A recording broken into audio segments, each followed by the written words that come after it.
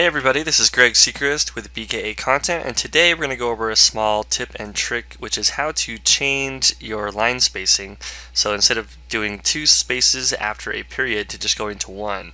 A lot of clients require and request us to only put one space after a period, and that reason why is because it's AP style. There's a couple of other reasons why as well. But if you're like me, I was trained to type by putting two spaces after a period. So instead of me trying to totally relearn how to type and changing my brain to always remember that it's just one space after a period, I can continue to write the way I've always written, but just quickly fix my article when I'm done to send it in. So I'm going to show you how that works. But first of all, let's go over exactly why that can be a problem when there's two spaces after a period.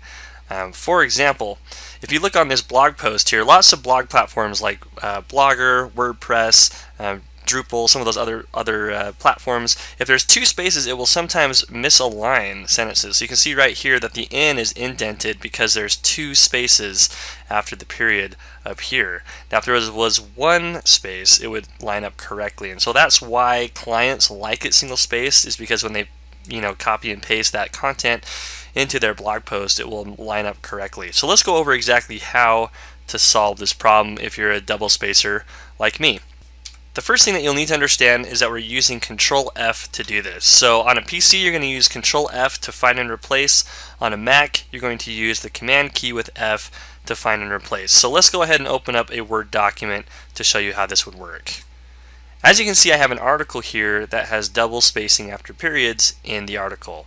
To quickly fix this, you just hit Control F in Word. In your version of Microsoft Word, you may see a replace bar under here. If not, you can simply click replace and you'll have something that looks like this. Either have find or replace. So what we want to do is find any instance of a double space. So what I'm going to do is make sure I've deleted anything that was in this bar, and I'm going to type in two spaces. And what I want to do is replace it with one space. So I'm just going to space one time. I'm going to replace all, and it will tell me that it went ahead and fixed that. So you can see that it's very simple. If you're like me, if you automatically double space after a period, you can quickly change your content without having to really change your writing style. It's always a good idea to just kind of default to the one space after a period, since that is current AP style, and that is the best way to ensure that clients can use their content without it aligning up strangely on their platform that they're using to post it. So anyway, I hope you enjoyed that tip and trick, and make sure that you're single spacing after periods. Thanks. Bye.